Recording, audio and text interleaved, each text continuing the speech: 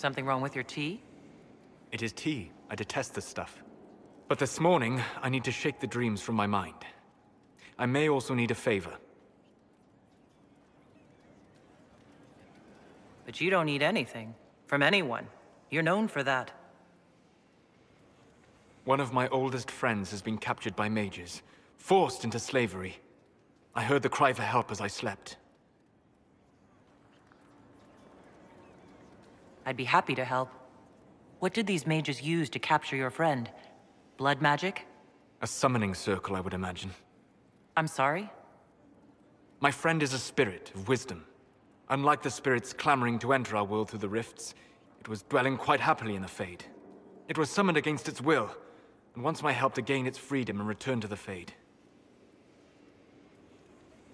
I thought spirits wanted to find their way into this world. Some do, certainly. Just as many Orlesian peasants wish they could journey to exotic Rivain. But not everyone wants to go to Rivain. My friend is an explorer, seeking lost wisdom and reflecting it.